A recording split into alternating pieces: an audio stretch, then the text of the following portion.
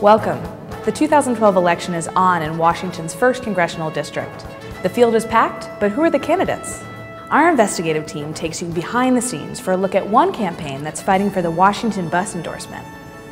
Walk past the Suzan DelBene campaign headquarters in Bothell, and you might not notice anything. But step inside, and you'll see why this campaign is such a well-oiled machine. Who is responsible for this madness? Welcome, Susan. Thanks for having me. Why are you running for Congress? We're at a crossroads in this country, and I think I can help. Congress is too busy working for powerful special interests and not supporting middle-class families, like making college more affordable.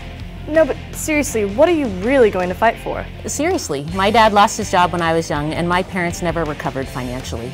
But it was college loans and grants that allowed me to have the opportunity to succeed. And we need to do more to help the middle class, or the next generation won't be able to tell the same story that I can.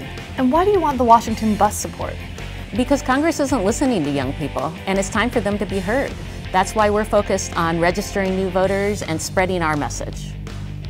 We called Susan's bluff and tailed her for some good old-fashioned voter registration.